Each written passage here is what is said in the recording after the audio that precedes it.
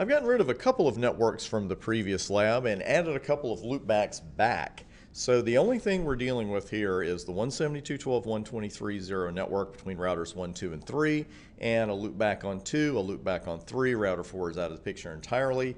I cleaned all the RIP commands off with no router RIP before I started this one, so let's just go ahead and quickly configure those 3 routers. Never hurts to reinforce these commands.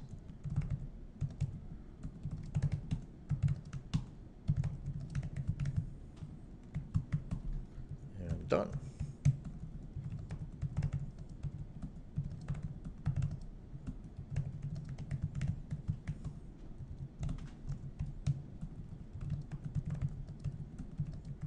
I got to go back and put the loop back on too.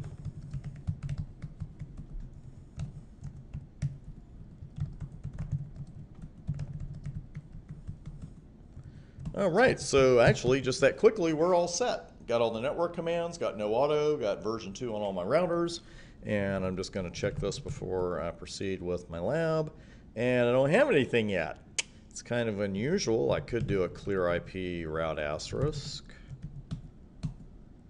And then hope I've got my updates. And I don't. And I still don't. I'm sure you saw exactly what I did wrong there. And if you didn't, you're going to see exactly what I did wrong here in just a second. But this is an easy mistake to make, but it also leads into something that's very important as far as debugs go. Because let's face it, this is a pretty simple config we just put in. It's one of the simpler configs we're ever going to put in. And it's a couple of network commands, no auto, got your version, and that's it. And to try to figure out why I still don't have my routes, I could go out and look at the config and try to spot it. And the one thing I want to warn you against there, and I'm not saying I've never gone out and looked at a config, because I have.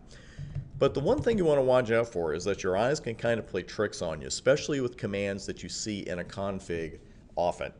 And especially on your exam, I would watch auto summary and no auto summary in the configs, and I'm not giving you any great inside information there. It's just something to look out for, because we're all so used to seeing no auto summary in a RIP config that when we just have auto summary, your mind's eye tends to put a no in front of it.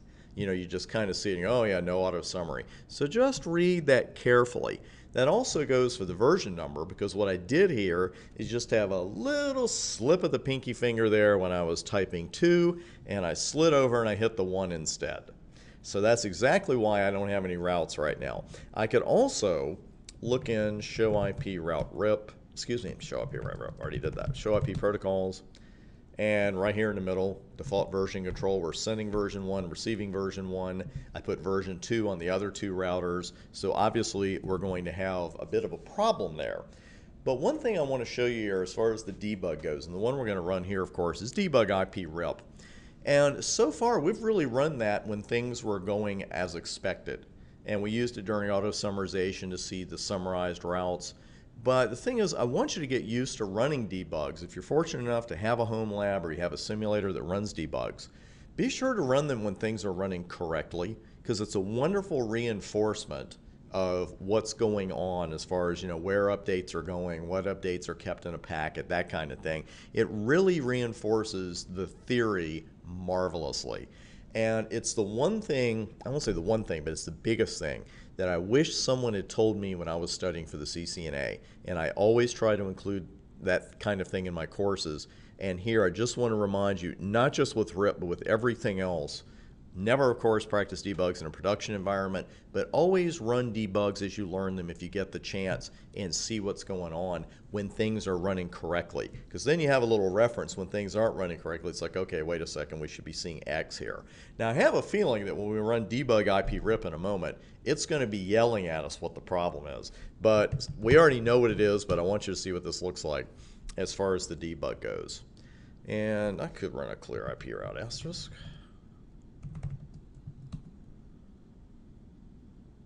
And you can see that I'm running version 1, sending request, and I'm broadcasting it because it's going out to 255 in all 4 octets. And hey, we're ignoring some version 2 packets. Not a good idea, but that's actually what's going to happen when the interface is configured to accept only version 1 as it is here, and we got version 2 packets coming in. It's not going to say, oh, no problem, I'll just take these version 2 packets. RIP doesn't work that way, especially when you use version 1 or version 2 like we did here. So what we need to do is fix it.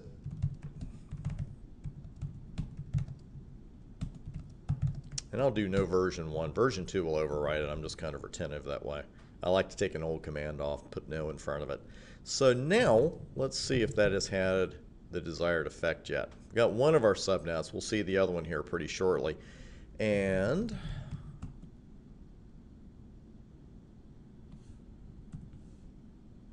the elevator never comes faster when you hit the button. I should have just done a clear. Let's go ahead and do a show IP router up here. There we go. Just 6 seconds. So that's all there is to it. But again, the debug IP rip, simple debug. You're not getting a ton of information. You're seeing the updates, you're seeing who they came from, you're seeing where the hops are. But it's a great way because what I have learned, and if this is you right now, don't feel badly about it at all. People are a little intimidated by debugs. Like, I don't want any debugs. I don't want any debugs unless we have a problem. But what you don't want to do is be that admin who is going to go out and stare at the config until blood droplets form on their forehead, because that's what happens sometimes if you haven't learned debugs along the way. Yes, this one was easy to spot in the config, but you're going to run into problems that aren't as easy as just as looking at the config. So I will sum it up. Learn this debug and then learn all the other debugs that you're introduced to in your studies as you go along. Don't let them intimidate you.